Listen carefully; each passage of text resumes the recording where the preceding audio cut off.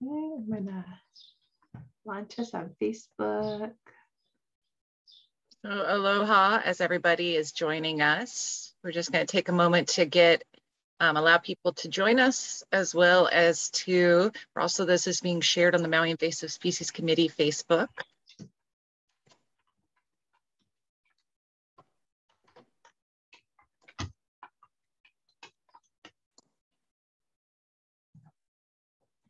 Aloha, everybody. Mahalo for joining us. We're going live on Facebook, on our Maui Invasive Species Committee Facebook.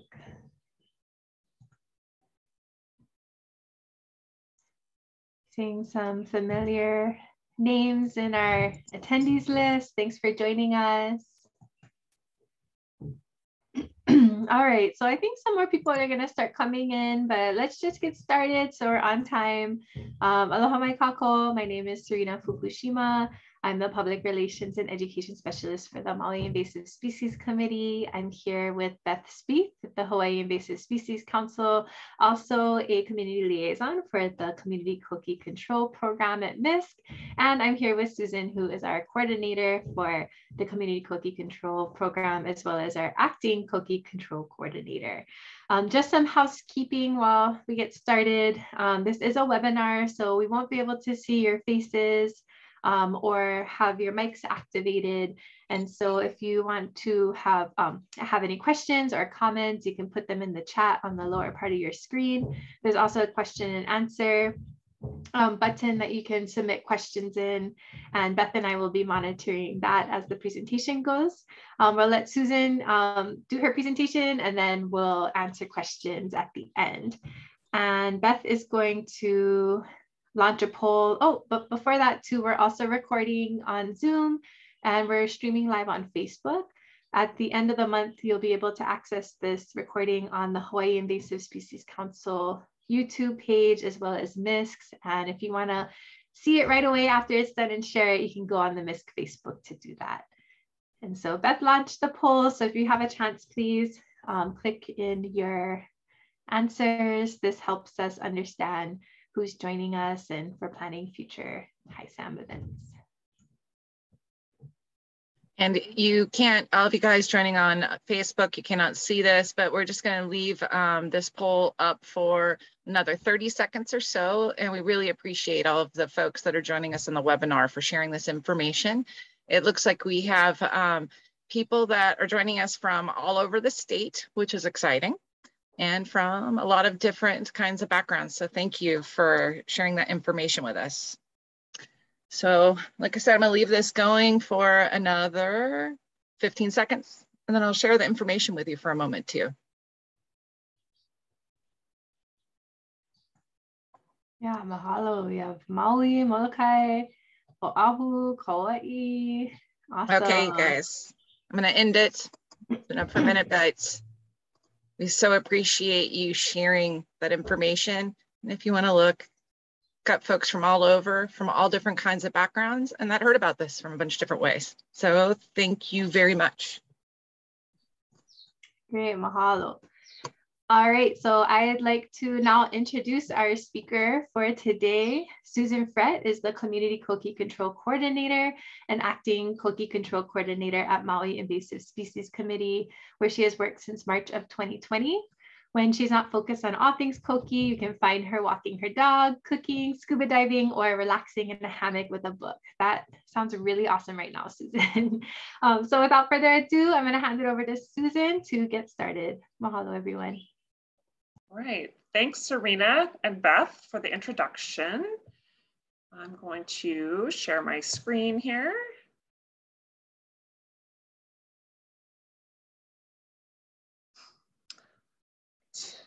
Thanks for the opportunity to provide an update about Coqui frog control efforts on Maui. This presentation is mainly going to focus on what's new in the last year. For some more detailed information on how and why we control Coqui frogs, please check out our presentations from the 2021 Hawaii Invasive Species Awareness Month. Abe Vance gave an in-depth talk last year for HISAM about the history of Coqui control efforts on Maui, how we control the frogs and why. And that is posted on our MISC YouTube channel that you can find from our webpage, mauiinvasive.org. And additionally, last year, I gave a talk that focused on our community Coqui control program at MISC and how community participants can get involved. And this one is available through the HISC YouTube channel. And both are super informative talks and totally relevant now. But I feel like a lot has happened in the last year, so I'm going to focus mainly on 2021. So this is the big picture of Coqui on Maui, historically through the present. A population of frogs is considered a contiguous area that has 5 or more calling males. And this map is showing the Coqui populations on Maui as of November 19th of 2021, with the green dots being the ones that have been eradicated, yellow have a low number of frogs, orange have a medium level of frogs, and red is high. And there have been a total of 34 populations, 22 of which have been eradicated, 2 are in monitoring protocol, and 10 remain in active treatment. This is a list of our current populations. 3 were discovered in 2021, 2 were found based on community reports to MISC, and 1 by a MISC staff person driving in the area and hearing Coqui where there hadn't been any before. One of these new populations was almost immediately quieted by the crew and moved to monitoring protocol. The other 2 are still in treatment protocol. And also in 2021, an additional population was moved to monitoring protocol. And once the population moves to that status, a MISC staff person will visit the property or the location, if it's more than one property with frogs, to do a listening survey at least once every 6 weeks for a year. If at any time in that year Coqui are heard during that survey by MISC or reported by residents, the population will re-enter treatment protocol. If no frogs have been heard for a year, then they can be considered eradicated. So Coqui are very easily moved by vehicles, equipments, plants, and other items. So it's very important to immediately report to MISC if you hear a Coqui where you haven't heard them before. So we prioritize responding to Coqui in new areas to stop them from spreading to other parts of the island. This picture is showing a clutch of Coqui frog eggs that have been laid in a bromeliad plant. And those bromeliads are a favorite of Coqui frogs because they collect water in them. And sometimes when our crew is spraying them, like you can see the Coqui frogs kind of jumping out like popcorn popping out of the plant. Another significant pathway of Coqui frogs is through newly installed plants, either ones that have been purchased from a nursery, planted by a landscaper, or from trading with friends, family, or plant groups such as on Facebook or other areas. Which is super great to get new plants. But what we recommend is for residents, they can minimize this pathway by isolating and inspecting any new materials coming onto their property. If Coqui are present, you'll likely hear them while they're in isolation and be able to eradicate from plants before putting them out in your yard where they could potentially spread. And all you need to do if you do hear some Coqui in some new plants is just give us a call or send us an email. And I'll have my contact information at the end, and we can give you some advice on how to take care of it or come out and give you some help with that. Additionally, we have a Coqui-free nursery program that MISC facilitates, and these nurseries follow some extra precautions to prevent the spread of Coqui. And there is an up-to-date list of these nurseries on our webpage at this address on the slide. The Coqui also love to catch a ride on a car, which you might think is kind of unusual, but we think it's because the males, they'll crawl up into the wheel well and they can hear their call echoing louder in that wheel well. So they really like that. They're trying to project their voices. So if you park your car somewhere with thick vegetation like this in the photo where Coqui are present, you'll likely get a Coqui on your car and take it home with you. And then finally, if someone with Coqui on their property dumps green waste in a Coqui-free area, it's very likely that frogs will be introduced. So dumping green waste along a roadside like this or anywhere else is a very bad idea. We recommend taking green waste to the green waste facility from Maui County out by the landfill. So this map shows locations of those outlying Coqui frogs, meaning they're not located in the main population areas or Maliko Gulch, which is our largest infestation. They've hitchhiked all over Maui. Just in 2021 are the ones on this map, and they're hitchhiking by the means that I just mentioned. The green triangles are Coqui that have been controlled by members of the public that were reported to us, and the blue pentagons are those controlled by MISC. Without this effort last year and many preceding years, Coqui would be across Maui by this time. Instead, there are many areas of Maui where residents and visitors don't even know that Coqui exist on Maui. Early detection and rapid response are key components of MISC's efforts for Coqui frogs and other invasive species. Our Coqui crew currently consists of 5 1/3 full-time equivalent staff, and they focus on the gulches and wildland areas as much as possible. Megan Archibald is the crew leader, and Tyler Gagnon is our operations assistant. He splits his time between working on our fleet and equipment and helping the crew in the field. And we have Kayani Singh is a level 2 field associate working on both the Coqui and LFA projects. And Danielle Higashi is our newest level 2 associate. And then the rest of the crew includes 3 field associate 1 positions. Savannah Valdez has been with the project more than 1 year, and Seth Beard and Nick Yashiro joined the crew as permanent hires in December. The crew works during the afternoon until 10 or 11 at night, depending on the time of year. They work on everything from mixing up thousands of gallons of 14% citric acid solution, clearing habitat to better reach the Coqui, installing infrastructure such as pipelines to carry the citric to the Coqui, and hand capturing and spraying Coqui frogs Monday through Thursday all year long. They're an extremely hardworking and dedicated group, and they have a fun time doing it too. Very soon, we're going to be recruiting a few more temporary field crew members. So please check our social media or our webpage for more information on that. And as I said earlier, currently we have 5 1/3 full-time staff. Throughout 2021, that number has varied between 5.8 and 9 with an average of 7. So even though they're a small-time crew, they're tackling a big challenge, and they are rock stars who work hard and have made enormous advancements in controlling Coqui on Maui. 4 of the 10 populations currently in treatment protocol are close to moving into monitoring protocol because of their efforts over the last year. This map is showing efforts by MISC Coqui staff in Q1 of 2021. Mainly the work was focused in the haiku and upcountry areas with a small amount of effort on a population in Wailuku. Similar efforts in 2021, Q2. Q3, if you look closely, you can see that there were a few outlier frogs that had to be treated in the Kihei area. And then back in Q4, again, we're focusing mainly in haiku and upcountry areas. I'm going to zoom in to those haiku and upcountry areas where the crew usually focuses. The red lines here are spray tracks.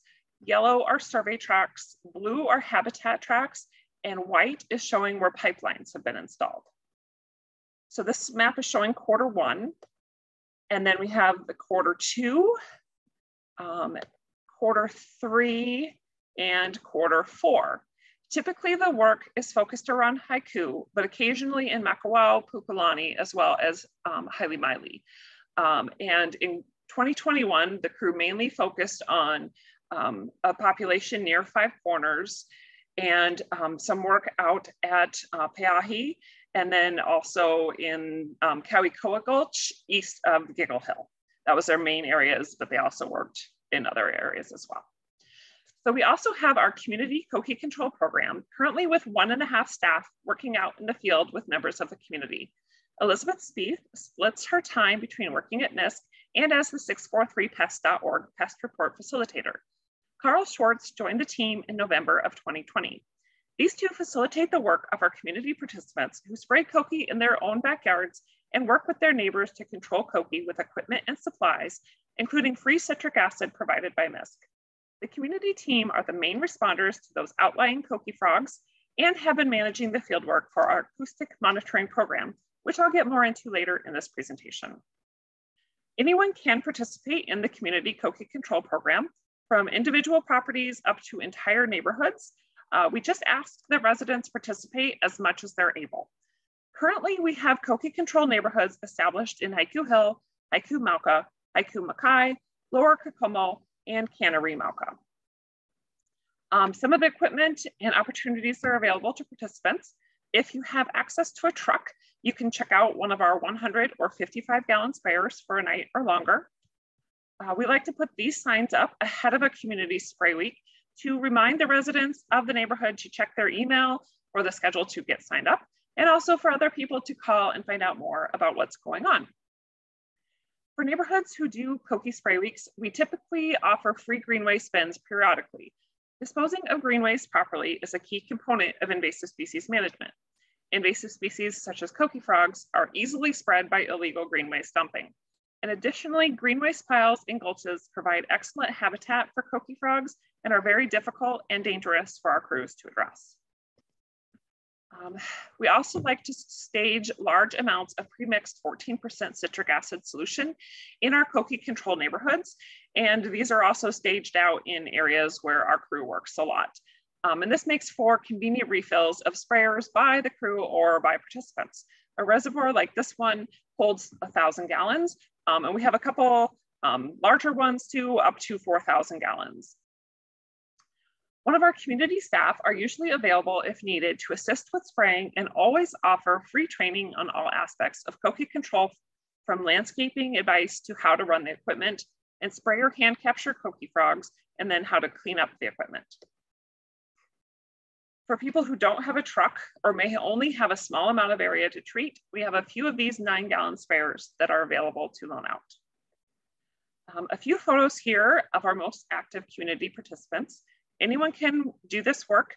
Thinning out overgrown vegetation, hand capturing or spraying frogs isn't difficult, especially in people's backyards, but it does require consistent effort over time.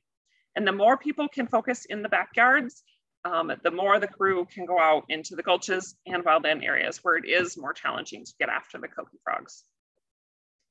And those frogs reproduce very quickly, which is why they're such a threat. It's important to interrupt their reproductive cycle to really work toward eradicating them from your property and then defend the silence. Spraying is usually done at night, but can be done during the day if our crew or community participants know where to find the coqui. And citric acid solution is relatively safe to work around. It's at a 14% concentration, so it is a skin and eye irritant, so wearing gloves and eye protection is recommended. We also supply some fresh water to our participants so they can rinse the citric off if they happen to spill some. 2 of our neighborhoods currently have their own citric acid pipelines installed. The community members check out fire hoses and spray nozzles, as well as pumps from MISC, and treat the gulches in their neighborhoods on a recurring basis every 6 weeks. Haiku Hill was our first neighborhood to start the community program beginning in March of 2019. They canceled 2 spray weeks over the summer because there were no coqui calling within the neighborhood. Since the beginning of the program in Haiku Hill, they have sprayed approximately 69,000 gallons of 12 to 14% citric acid solution and contributed at least 514 hours of active spraying time. These metrics are used as a measure of success since it isn't possible to count the total number of coqui controlled. The success in Haiku Hill shows that this program does work, but it requires a high participation rate during each spray week and a motivated leader from the community. This year, MISC also began releasing a quarterly coqui-specific newsletter called the Coqui News Pipeline. Through this newsletter, we share updates from the field crew and the community program, calls to action for coqui control, exciting updates on efforts from around the community, and more. If you'd like to sign up for this newsletter, please visit our webpage, mauiinvasive.org, scroll to the bottom and fill out the form to sign up. Our update for the 4th quarter of 2021 is planned to be released this coming Thursday. Starting in late 2020, MISC began working with Conservation Metrics on a coqui acoustic monitoring program. Currently, we have 20 song meter minis, like this one shown here, out around the Haiku area on private property. Conservation Metrics used the first 6 months of this data to develop an algorithm that can recognize coqui calls. After developing that algorithm, they also began analyzing the signal to noise ratio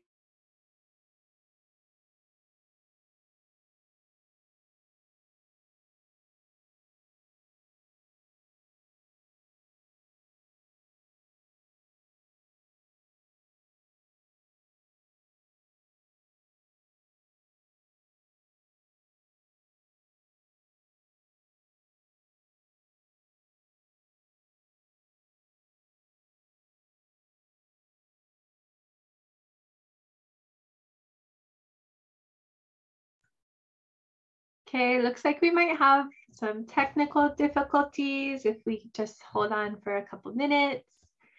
This is life on Zoom. We're gonna try to get this rolling again. So mahalo for your patience. Just to remind everybody, please enter any questions you have in the Q&A or chat boxes, because I'm sure that Susan would love to talk more about anything she's mentioned in her talk. Or, hey Susan, you're back. You're muted, just so you know. But yeah, feel free to please put, exactly. Thank you for anonymous attendee. And after Susan gets her presentation going back live, it'll be just a couple of moments and we'll address these questions at the end of the presentation. Thank you so much. Okay, Susan, you see your presentation. Okay, let's back up. Maybe somebody can tell me what looks familiar. You were next slide, go to forward to the second sound meters. One more, that one. This one? Okay. Sorry, now my phone's ringing. Okay. I'm so sorry for the technical difficulties. Okay, so this map, I was saying that CMI developed that algorithm to recognize Coqui calls. And then they also analyze the signal to noise ratio, which is basically understood as the loudness of the Coqui calls at each location. And this map is showing the song meter locations in November of this year, with the size of the dot representing the calls per minute and the color representing the signal to noise ratio, with purple being low and yellow being high. Okay, this chart is indicating Coqui activity per night by survey site from February through April of 2021. The third row is from the monitor in Haiku Hill. So this is kind of showing that the Haiku Hill spray weeks may be working. Because CMI expected the results to be higher in Haiku Hill because the monitor is located along the edge of Maliko Gulch. So this is an indication that the treatments may be working, especially when you compare it to this nearby monitor at Umi Falls, which shows a much higher level of Coqui calls, and there's no management happening in this area. And here's the most recent example of Coqui activity per night by survey site. And this we found really interesting because you can see the seasonality in the Coqui calls. They dropped off in most areas during the hot, dry summer months, and then came back strongly once the rain started in the fall. In 2022, we plan to continue to work with CMI to deploy additional monitors to fully understand the total Coqui population area and density of the Coqui within those areas. This will allow us to better strategize our efforts in the future to make the biggest impact with our resources. We have a few new things being planned for 2022 and beyond. The first and most impactful is our Coqui barrier. The DLNR secured some CIP funding for this project and asked MISC to facilitate the work. The bid package will be going out to local companies soon to bid on different segments of the project that will be installed in specific areas along Maliko Gulch. The barrier will be 3 feet tall and comprised of a T-post with mesh fabric that the frogs cannot crawl over. Vegetation will also be cleared on both sides of the barrier using an excavator and masticator as shown in this picture. Look for more information on this very soon through our Coqui News pipeline and likely via a press release. And then additionally, we're looking into the possibility of installing smaller versions of our pipelines to be operated by residents in Coqui areas. This will require at least a few neighbors, depending on the size of the property, to work together and with MISC. The pipeline would then allow the residents to control the frogs in their yards and push them further away from their properties. Ideally, something like this would be installed along a gulch edge or other natural property boundary. The pipeline would be connected to a reservoir of premixed citric acid solution that would be supplied and refilled by MISC. Valves could be installed every 50 to 100 feet where participants can attach either a garden hose or a fire hose that can be checked out from MISC. And using these hoses, participants spray their yards and they can spray out over like a gulch edge. And that will help them to gain some peace and quiet around their homes. And this is showing one of our Coqui crew spraying with a fire hose and nozzle from one of our citric acid pipelines. And these pipelines just make it so much easier to get the citric acid to where the Coqui are located. And this is just a photo of some of our stockpile of PVC at our base yard at Old Maui High. And with that, I just want to say thanks for the opportunity to provide this update. My contact information is here. And I wanted to share that we're happy that Maui County continues to prioritize our efforts on Coqui control and remains our largest funder for that effort. And this is largely due to the widespread positive support that we have from our community here on Maui. So mahalo nui to all of our supporters on Maui. And if you live on island and would like one of these signs for your yard to demonstrate your support, please reach out to me. And I would also like to thank everyone at MISC who works so hard on these efforts, and to a couple of our community program captains, John Phelps and Harry Tolman, and mahalo to Maui County and Hawaii Invasive Species Council and our partners at H2A. And if we have questions, we can take them now.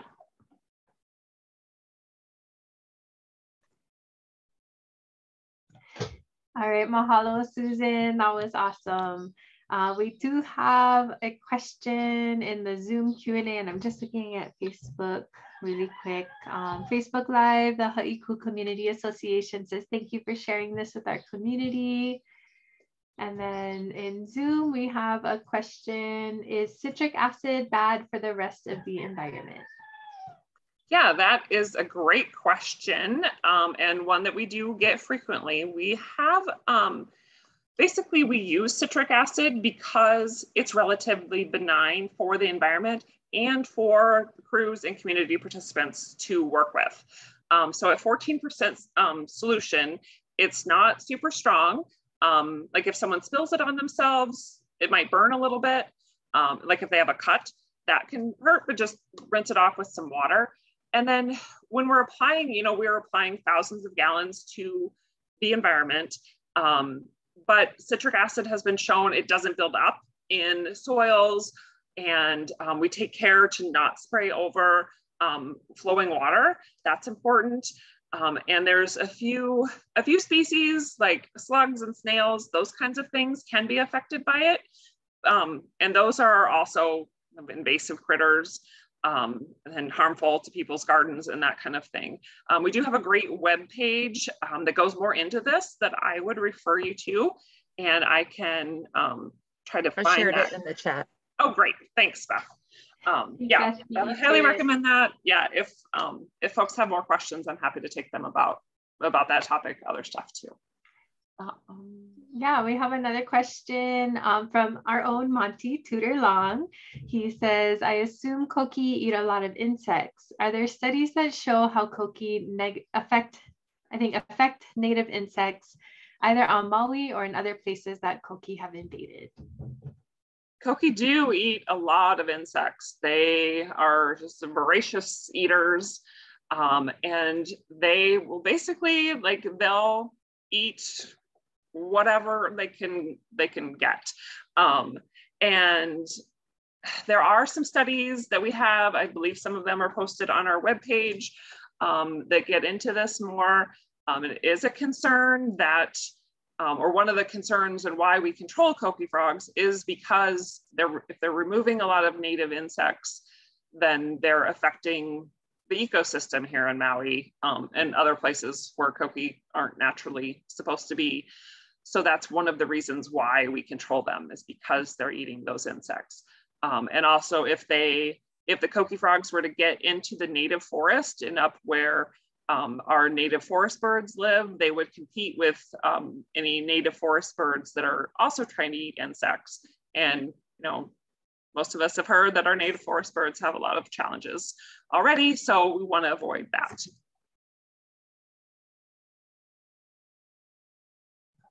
All right, and we have another question in the chat from Bill Pereira. Have you investigated using biological controls such as epomies? If not, why not? And I had to do a quick Google search, Bill, but it looks like this is a genus of ground beetles. Epomies, you can correct me if I'm wrong in the chat, but yeah, asking about introducing biological control for Coqui. Yeah. So that is also a question that we get. We do have a relationship with a professor in Florida, Dr. Karen Beard, and she is kind of looking at some of those things and trying to advise us about that. So at this time, there's nothing really in the works. We also get a lot of questions about the chytrid fungus that's ravaging like native frog populations elsewhere in the world. And it's not recommended that we try to apply that because you just don't know what might happen. Obviously, it would have to go through all of the normal biological control kind of checks and balances that we use to make sure we're not releasing anything harmful. And it's also thought that chytrid fungus in particular wouldn't affect coqui frogs because they don't have a tadpole stage. And I believe the chytrid fungus mainly affects or largely affects the tadpole stage of other frogs, but coqui frogs don't have a tadpole stage, which is another reason why they can reproduce so quickly and be such a threat. Great, thank you, Susan. And I just threw in a YouTube video in the chat on a really great video that explains biocontrol a little more in depth, but kind of gets that conversation started and what that process is like. So you can check that out in the chat. Thanks, Serena. If you have any questions, yeah. And I should mention that I haven't heard about those beetles, but I will be sure to look it up and see what I can learn. Sounds interesting. Yeah, definitely. Thanks, Bill. All right, I don't see any further questions in Facebook, but if you are joining us on Facebook Live, throw in a comment or question in the comment section and Susan can answer that live for you right now. Otherwise, you can go back later down the road and put in questions in the chat and we can follow up with that at a later time. But I want to just give a couple more minutes if anybody has any last questions or comments for Susan. You can throw it here in the Zoom or throw it in our Facebook Live. And I just put, I just put my contact information back up too, so people can reach out to me privately if they want to. It's totally fine. Yep. All right, well, I don't see any further questions. So it looks like you covered everything. Oh, spoke too soon. Monty, do other islands have community coqui control programs or just MISC? Maui, just Maui. So we're the only ones with a coqui focused program. Our program was really kind of designed, inspired by the LFA program that the Big Island Invasive Species Committee folks have over there, where they're working with residents to apply the little fire ant treatments. So we're the only ones doing coqui right now. I do believe in the past, Big Island has had something similar, but they're not able to focus on coqui currently. Mahalo, mahalo Monty. All right, from Niles, Molokai, great presentation. I love the coqui neighborhood effort. Everyone helping out is always a good thing. I agree with that, Niles. Yep, mahalo. absolutely. All right, well, with that, we are going to conclude this presentation. Just want to mahalo Susan again for sharing about the work that the Coqui crew is doing and the community effort that's happening. And mahalo you folks as well for joining us. If you want to stay tuned for our next HISAM presentation that's coming up, we have pretty much a presentation every day for the next couple of weeks at least. And I'm bringing it up right now. It keeps going back to last year's one, but I'm going to throw that in the chat as well. If you want to join in on us on our HISAM presentations. We are continuing tomorrow with a landscape perspective on fire and invasive species in Hawaii. That presentation is going to be by Clay Trawernick, who's a wildland fire specialist with the UH Cooperative Extension Unit. That's going to be tomorrow, February 8th from 1 o'clock to 2 o'clock p.m. So come in and join us. We're also going to have several other Maui Nui focused presentations and MISC presentations this week and next week as well. So take a look at the link in the chat and come and join us for HISAM. All right, mahalo everybody. Mahalo.